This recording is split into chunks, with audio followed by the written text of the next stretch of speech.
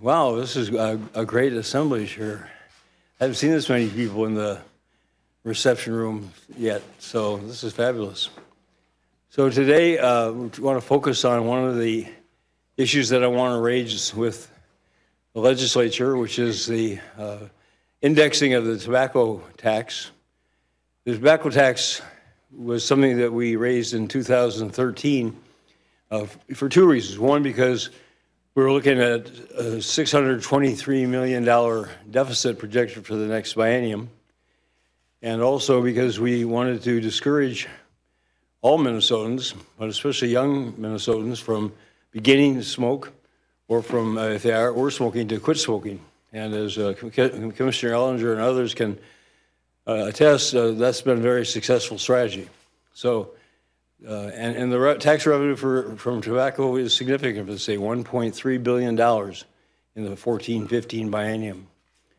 So there, and index it now, freeze the rate over the next decade would cost Minnesota revenues over $300 million. So there are good policy reasons and there are important tax and fiscal stability reasons to have the tax rise with inflation. It's indexed for inflation. There are a number of other tax features in Minnesota, starting with the income tax brackets that are indexed for inflation. So this is nothing unusual. And if you don't index for inflation, then the effective tax rate diminishes over time. So I think that the health of all these young people and others in the back there and everyone else in Minnesota is a lot more important than appeasing big tobacco, and that's what was the motivating force in this provision.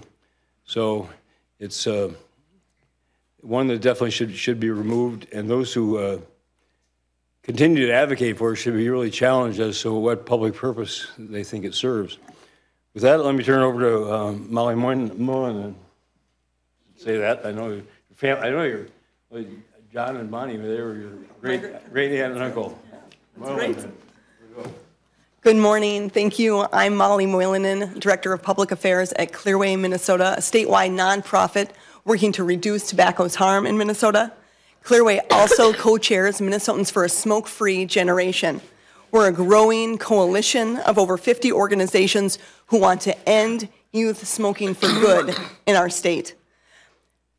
Other members of our coalition include fellow co-chair organization Blue Cross, the Mayo Clinic, the local chapters of the American Cancer Society and Heart and Lung Associations, and many, many more.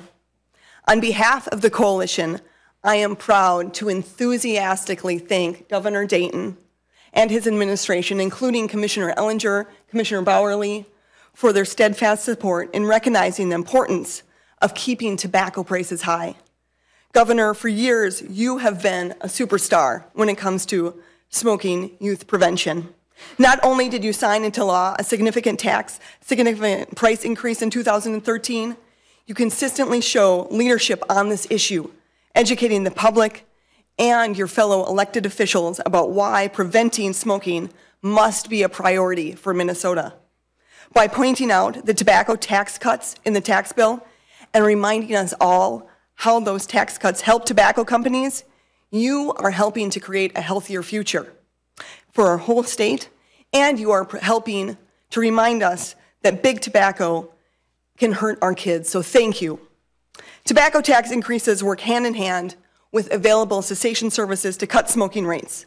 As the governor has noted many times, the tax he put into place in 2013 has prevented smoking and motivated quitting across Minnesota. Youth smoking has fallen. The state health department found it's dropped by a third among 11th graders since the tax increase. Now, we have a lot of kids in the room today, right? Some of them were even here when Governor Dayton signed the original tax bill back in 2013. They're a little taller now, but as they grew up, they're a living illustration of what a smoke-free generation means. It means kids who will never see smoking in a restaurant. It means kids who don't have easy access to tobacco products like we had in generations past. And it means kids who, decades from now, won't be looking back and thinking, why did I ever start smoking? They won't need to, because they won't ever start. Protecting them from tobacco is a universal concern. It isn't a partisan issue. The Freedom to Breathe Act 10 years ago was passed with bipartisan support and signed by a Republican governor, Governor Pawlenty. That same governor also increased cigarette prices himself. It's always made sense, and it still makes sense now, for elected officials to come together on this issue, regardless of politics. That's why I'll close today with a call to action to leaders of both parties. Come back and remove these tax breaks, which benefit an industry that causes death and disease and drives up healthcare costs for all of us. Tobacco use tobacco prices and cessation services as options, as tools to reduce smoking. It's common sense.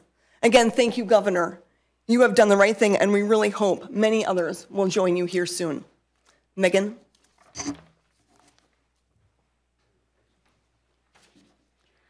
Good morning. My name is Megan McFarling. I live in Shoreview, and I just finished my junior year at Mounds View High School. Last year, I testified and helped pass our flavored tobacco restrictions in Shoreview. The majority of my friends are 15, 16, and 17 years old. I would guess about half of them use tobacco products. They are not difficult to get if you know who to buy them from. And you might be surprised to learn that most of them are using cigars. This year, the legislature decided to make cigars cheaper. Well, I've seen from other kids how smokers start with the cheap products because you can afford them.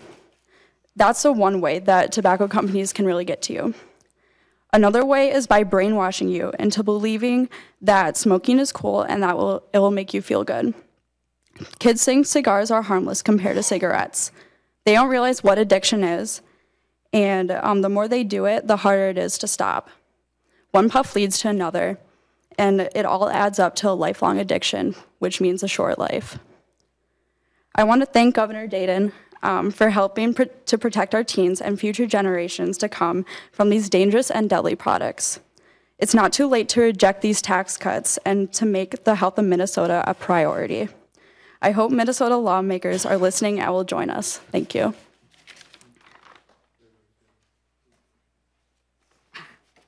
Good morning. My name is Trey L. Godfrey, and I live in St. Paul. I'm a graduate of the Living Life Change is Possible group, and I've been working to prevent youth tobacco use since I was 11 years old. The tobacco industry is still determined to find new ways to appeal to youth. One way is to get them interested in smoking is with products that kids don't know are as dangerous, like cigars. Well, cigars are just as bad and just as dangerous as cigarettes. Anything that kids can get to try, or anything they can get kids to try smoking is bad. But there's one thing you may not have noticed about cigars. They appeal to a lot to young men like me, at least that look like me. They make guys feel important, like they're rich and powerful. And once you try it, you're hooked. At the Capitol, when they agreed to cut the price on cigars, I didn't know what they were thinking. I don't know how they thought they could get away with it. Maybe they thought it would only be noticed by rich people. But by attracting them to smoking, it's going to hurt a lot of people who aren't rich. That's for sure. So I'm glad the governor has noticed and is trying to make other people notice. Thank you, Governor. Hope they listen to you.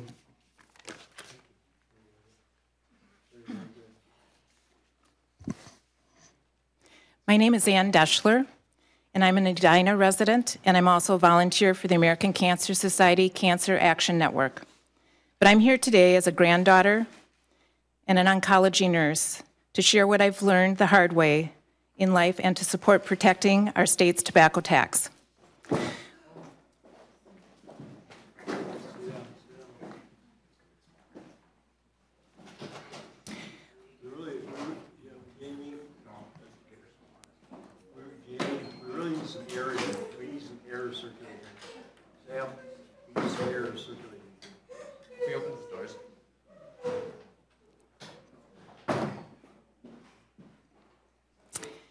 When I was just 16, I watched my grandmother die in 6 months of a cancer we now know is associated with secondhand smoke. Losing her so quickly and at a relatively young age inspired me to pursue a career in cancer research and nursing. Later, just out of nursing school, I heard a whistleblower from the tobacco company speak at the American Cancer Society.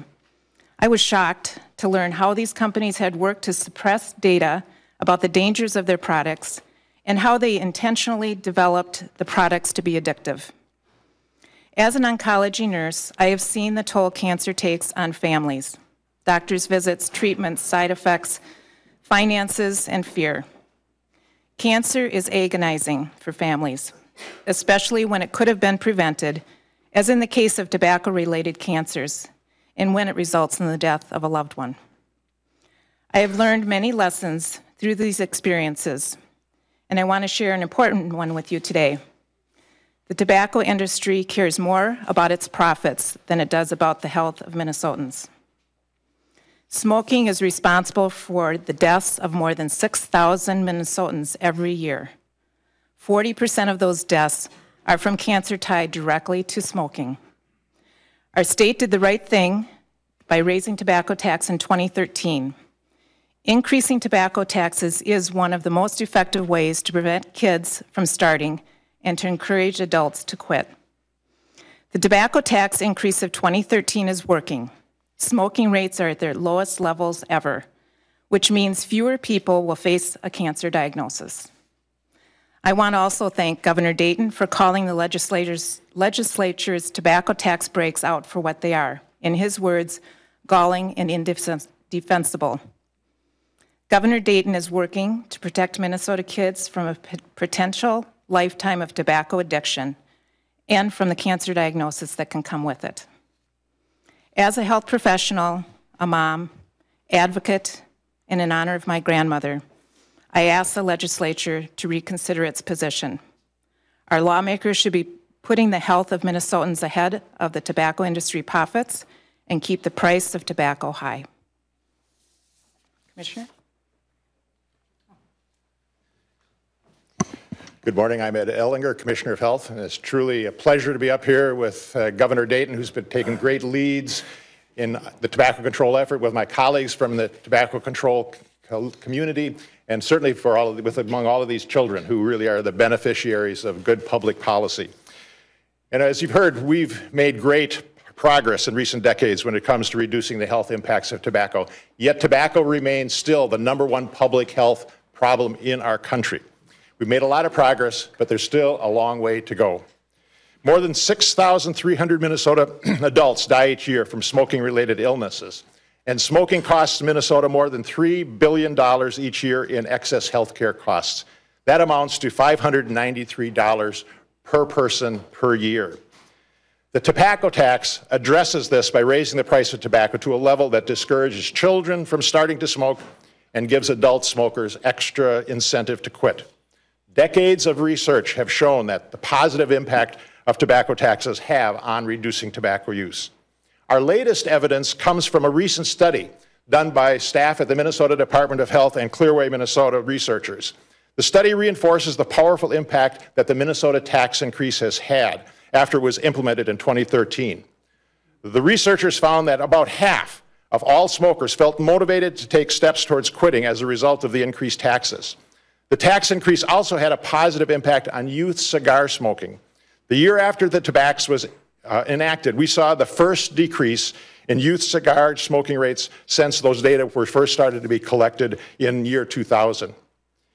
Given the disproportionate impact of tobacco on low-income populations and populations of color and American Indians, tobacco taxes also help us with our advancing health equity reports, where we want every Minnesota to have the opportunity to be healthy. Knowing how effective the tobacco tax is for protecting people from disease and death, not to mention sparing us from unnecessary millions of dollars in healthcare costs, it is really hard to understand why anyone would want to weaken this powerful public health tool. We need to keep the tobacco tax inflator in place to ensure that it retains the ability to motivate people to quit, and we need to keep the premium cigar tax intact. The inflator is especially important because it helps keep taxes on pace with inflation and prevents their positive health impact from declining over the years. Without that annual adjustment, the likelihood of our success in reducing tobacco use really starts to wane. Tobacco taxes, in combination with strong cessation infrastructure and prevention efforts, are essential to our goal of achieving a smoke-free generation. So I thank Governor Dayton for drawing attention to this important public health issue. To all of the advocates who have been working tirelessly on this, and I ask state legislators to help us by reconsidering the tobacco tax decision from this past session. Thank you. Turn it back to the governor. I'm going to ask all of the students here to go on downstairs. I'm going to come down shortly after the press gets to hammering me a bit. And it's such a bloody spectacle that I don't want you to witness it. So why don't you go downstairs and where there's some fresh air and the like, if you just follow Laura there, and I'll join you shortly. Thank you very much for being here. Thanks so much. Thanks.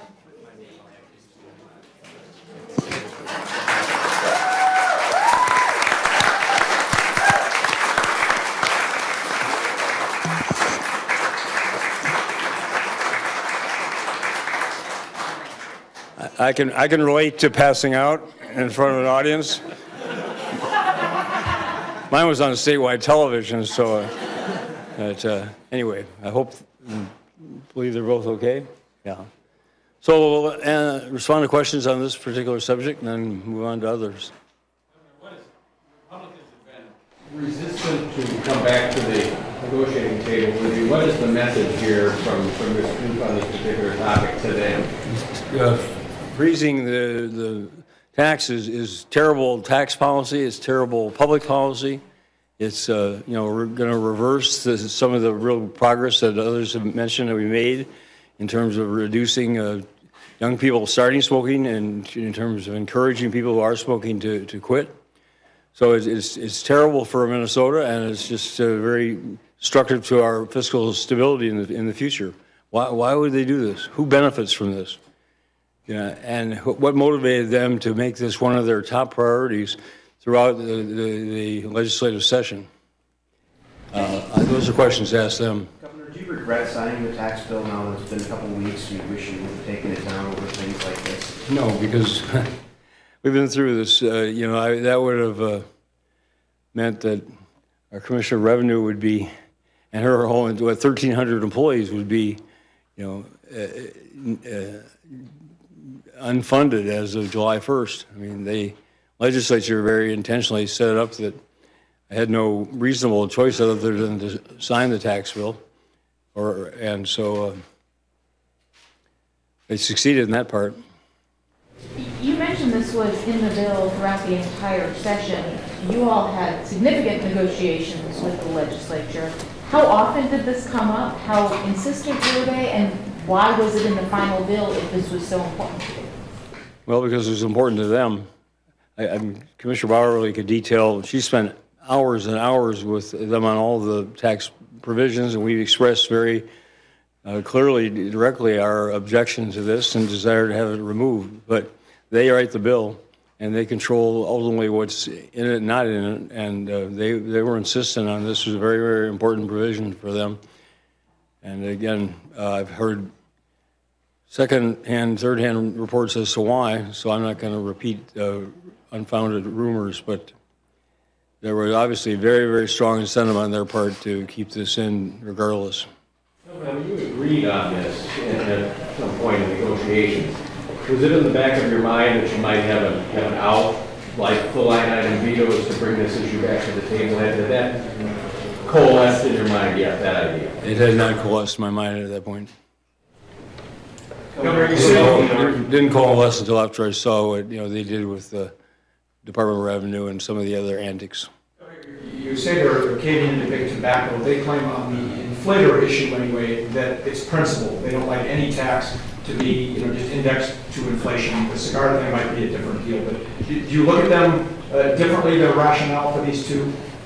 Well, I think their rationale is very different. I mean, having a tax increase with inflation is common. It's not absolute, but as I said, the indexing of the tax brackets themselves. I mean, I don't want to put Commissioner Bauer on the spot, but there are numerous other tax provisions. You're willing to be on the spot? Good morning, Cynthia Bowerly, Department of Revenue. As the governor said, adjusting our taxes for real-time dollars and adjusting over time is not unique to the cigarette inflator issue. As the governor said, income tax brackets change over time. Other credits, for example, the thresholds for the income level at which you can claim those change over time. Including things like the child dependent care credit. And of course, the purpose of that is to make sure that our tax system is keeping up with sort of the real value of dollar. And that's why this is tobacco change is so important, because without that indexing in there, over time, the price of cigarettes stays flat, and that, of course, as our buying power increases over a decade, they become more affordable for kids and for others who are smoking. Was there any discussion during session about getting rid of those other inflators? Or not to my knowledge. Commissioner, as long as we're going to be up there, one of the Republicans' main arguments on this is this: the tobacco tax is one of the most regressive. You're right against the folks that the governor says he wants to help. How do you respond to that? We would be happy to continue the talk about how progressive our state's income tax has become under the governor's leadership, including with the addition of the fourth tier. As you might also, as you're talking with members about regressivity and progressivity, the estate tax is one of the things that will make our system more regressive as a single item than any other item. And so while, of course, we are always concerned about making sure that we are moving our tax system towards a progressive state. As we've discussed here today, there are other significant benefits to making sure that tobacco prices stay in a place where they reduce the incentive for smoking. So I think that is a trade-off here. And certainly, the governor has expressed concern about regressivity and has made significant strides to make sure he's been a leader on making our system more progressive. Any questions of the stars of the show here? Or I send them down to fresh air. I would like to respond to that regressive as, the tax issue. There are other issues related to, particularly, I love the fact that when the governor advanced the tobacco tax, he led with health back in 2013, because this is a health issue. And tobacco use is a regressive addiction. It really impacts low income and low education folks and populations of color. As Trey identified, that the tobacco industry is purposely targeting lower income populations for addiction. And it really, if we can, and I don't know of anybody in that community who generally says we want to have more and more people addicted. So they really get support from low income populations of colored American Indians who see this as a way of actually putting more money into their pockets and improving their health long term. You've been spearheading this since you were 11 years old? Yes, sir. Yeah, that's really, you want to tell people what you've been doing? Not really, but go ahead. Well, I think this might be my second time speaking down at the Capitol. I think in the past I spoke in front of the Senate about the tax, and yeah. Sorry, I'm not really good on the spot, y'all. You're great. Yeah, I've been doing this since, like I said, like Governor said, since I was 11. And I think the first time I went in front of people to testify was at City Hall for the council members. Very good. Thank you. Megan, I wonder if we could have Megan up for a minute. I'm an iron yoke bread, so I hope you'll still take a question from me. I remember way back, when I was in school, in high school, and the pressure to be cool and all those kinds of things. I mean, does making these cigarettes, kids are working and doing all these kinds of things now, so they got money coming in. I mean, does raising the cigarette tax a little bit every year, does it really cut this off or not? Yes, it really does, because I know that most of my friends, they do have jobs, but it's minimum wage, and they use that money. They want to buy food, they want to buy cool stuff, but they also do want to buy tobacco products. And since the tobacco industry is targeting youth so much, that's what they end up eventually doing, because everybody else is doing it. It's a whole pressure kind of thing. So I think that by raising the taxes and by keeping the taxes high, and that way people won't be as focused on trying to buy tobacco products, because less and less people will be doing it because it's so expensive. So. I'll cut it off here, and we'll let you go downstairs and enjoy yourself. I'll be down in just a minute. Thank you very much. You guys are great. Thank you.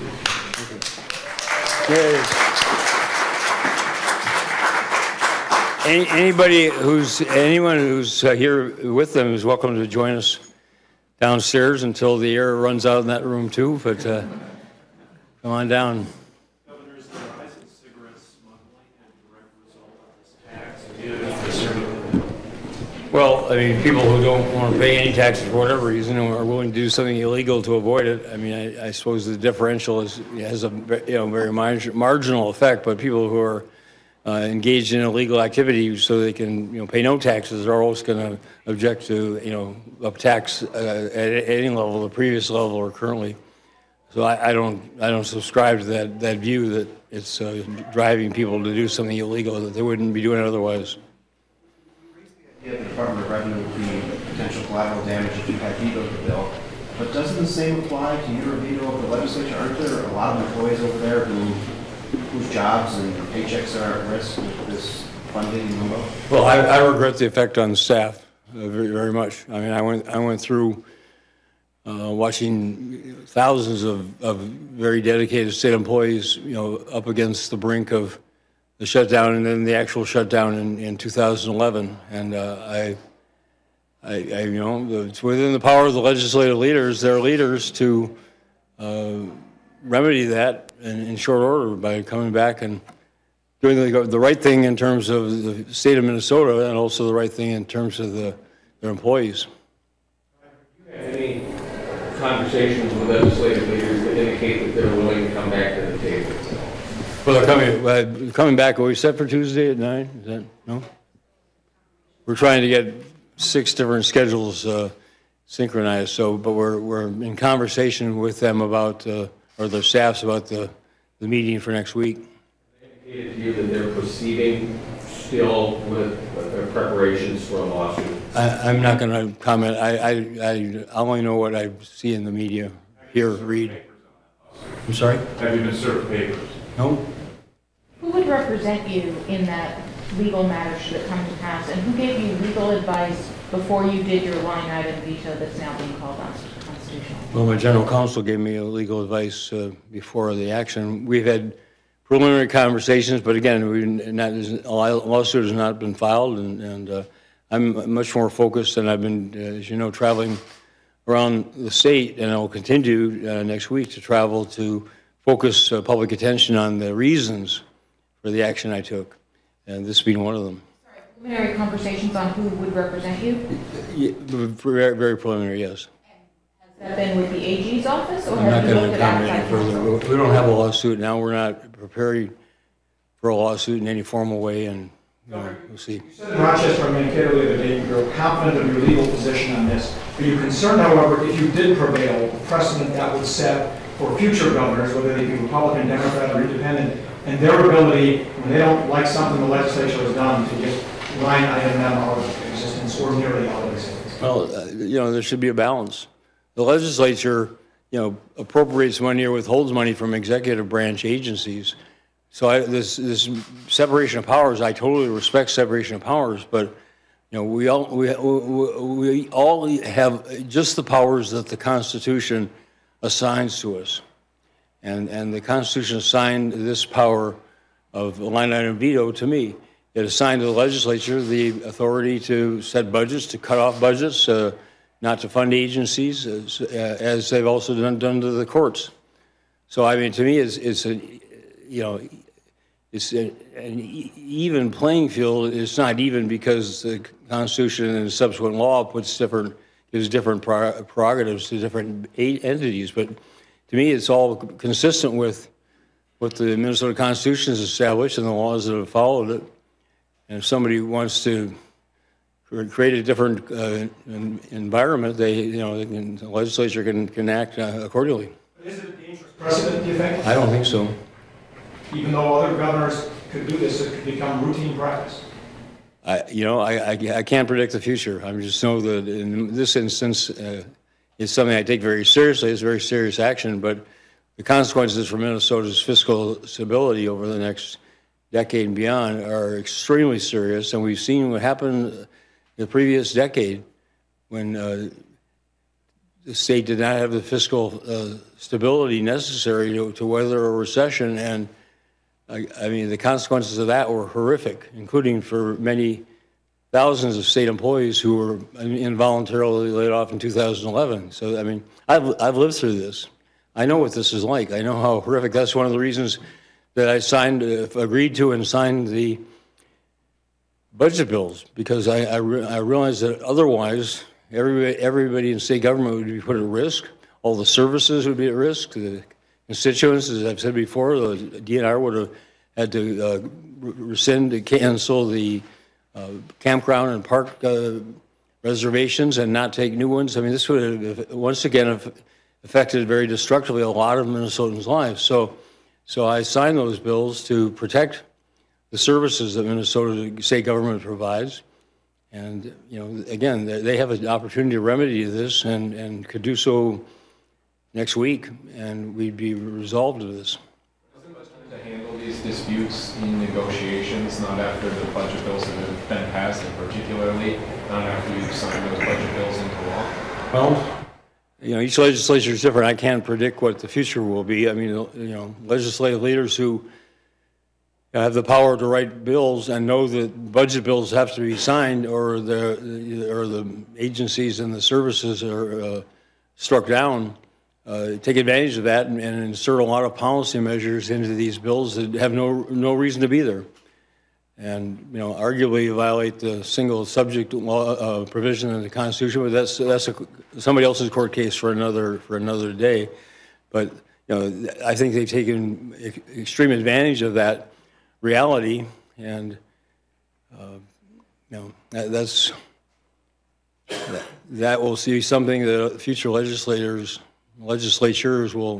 should properly take into account. On that subject, Governor, Senator Marty is contemplating a lawsuit. Isn't filed yet. He's contemplating a lawsuit on single subject grounds.